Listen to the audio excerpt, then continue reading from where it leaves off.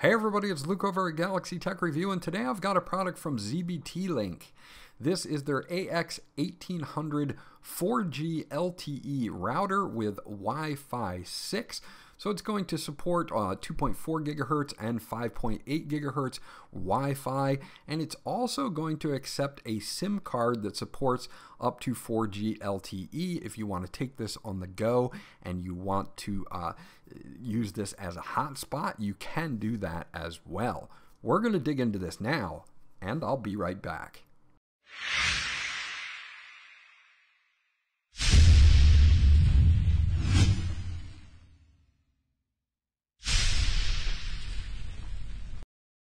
Okay, so this is everything that you get. Once you get it out of the box, you get the main unit itself. Of course, the 4 antennas that you see in the back are non-removable, but there are 2 extras for your 4G and LTE connections that are removable if you're going to use it as a 4G LTE router. They do give you some documentation here as well on how to get set up with this. Insert your SIM card, go and check the settings, which you can do either on your PC or you can do on your phone once you're connected.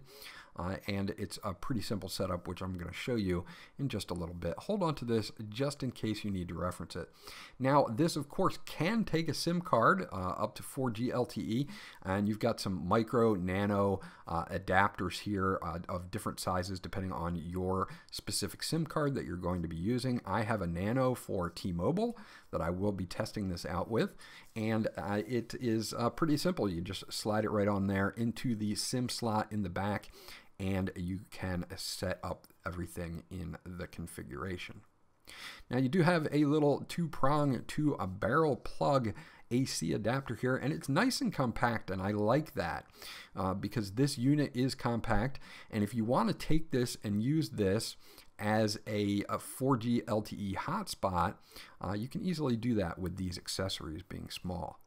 They do give you a Cat5e Ethernet cable here. You probably have a bunch of them already, but it's nice that they have this one in the box for you to use if you do happen to need an extra one.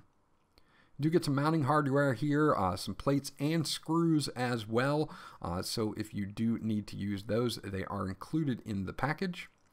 And they do give you 2 extra antennas. These will go into the sides. They are your LTE 4G antennas, so you can have 2 antennas for the LTE, and then the other 4 are going to consist of 2 antennas for 2.4 gigahertz and 2 antennas for 5.8 gigahertz, making that Wi-Fi 6 setup. So you can use this as a traditional router and just plug straight into the WAN port and use it as a regular router that you would use at home if you want to. And you can take it on the go with, of course, the SIM card on the back. Now we've got a reset hole, the SIM card slot, and then you see the DC input for power here. And you do have a mesh button on the left hand side because this is mesh compatible as well. So if you're going to set your network up as such, you do have that button on the back there for mesh as well. Now we can see that there are 4 LAN ports here. LAN 1, 2, and 3 can be used for 3 wired connections, and then you have your WAN port where you can just plug straight in from your ONT or your router to use this as a Wi-Fi 6 router just at your house. On the sides here, we do have our 4G, 5G antennas here, and you're going to see that those will go on the sides. So you will have your LTE antennas on the sides, and then the 4 on the back are going to consist of 2 for 2.4 gigahertz and 2 for 5.8 gigahertz. This is made out of metal. It's not plastic, so it's hefty, but it is a small size, so it's going to be easy to transport if you need to take this somewhere. Okay, so this is what it looks like when it's all set up and ready to go, and we'll plug it in. You can see that there's lights there where the antennas are, and it shows you what each antenna is. Again, 2 of them are going to be for 2.4 gigahertz, 2 of them for 5.8 gigahertz, and then the 2 on the sides for the LTE, just to kind of show you how this looks when it's totally set up. Okay, so once you turn on the router, it's going to have your 4G or 2.4G and 5G networks unencrypted, so you can just connect right to them, log in by going to 192.168.1.1, either on a PC or on your phone with Wi-Fi, and you can then get this screen, log in with the default password of admin. This just gives you an overview of your system and all of the information, and you have that here on the home screen. Now under WAN settings, you're going to have your IP address, MAC address, things like that, automatic acquisition or static IP, but the more important one is going to be for the 3G, 4G LTE here, where you're going to see your network operator. I have my T-Mobile SIM in here, the SIM card number, the IMEI number, your IP address, and down below you're also going to have some information telling you about your SIM card status being ready. You've got some extra advanced options like username or password or PIN code if you need it. Now for T-Mobile, I did not need it. I just put it into the back and I'm already ready to go for LTE here for having to use this as a hotspot. So this works out just great. Now, of course, you have all of your normal things like your LAN, your DHCP here, everything that you would normally see, static routing, terminal, TTL settings that you would see on a regular router. The addition of the SIM card is great as well, because then we can do things such as use this as a hotspot. Say you're on vacation, you're at a cabin where you don't have any broadband, you can bring this, plug it in, use the SIM card as a hotspot. You can configure the 2.4 gigahertz and 5 gigahertz networks and Wi-Fi setup. There's a few different modes for your power adjustment or transmit power. Wall mode is going to enhance that. And then the Wi-Fi Sun over here is for your mesh. You're going to be setting up your network that way.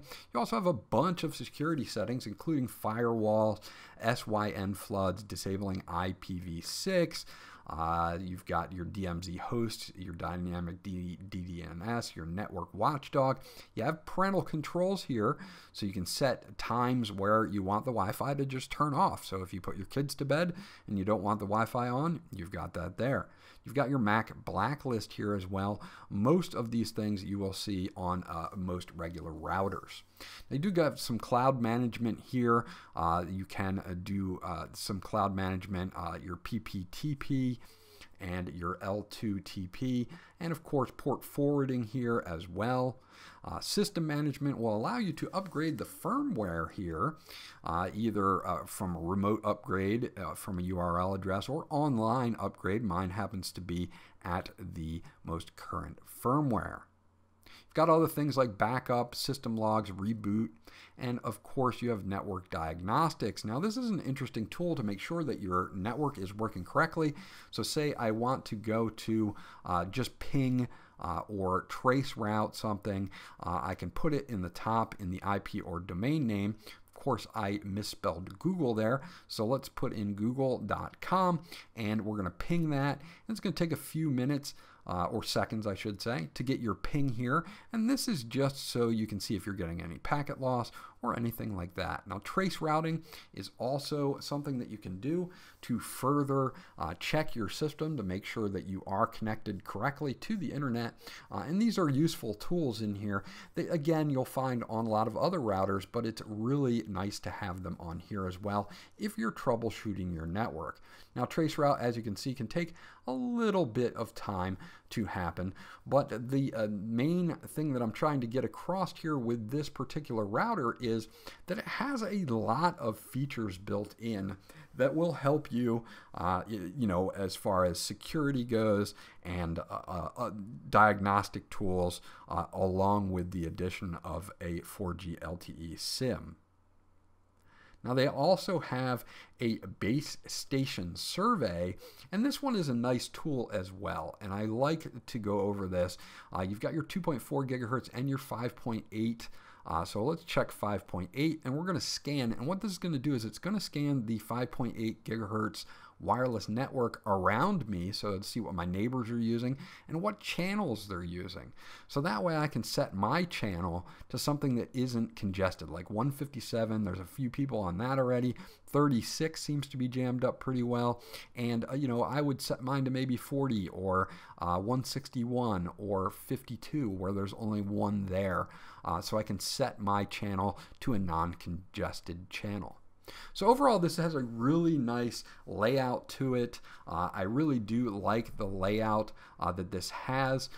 You have a lot of great features and tools with it, and of course being able to use this as a LTE router when you don't have broadband is definitely a plus. So that's my review of the Zbtlink AX1800 4G LTE router with Wi-Fi 6.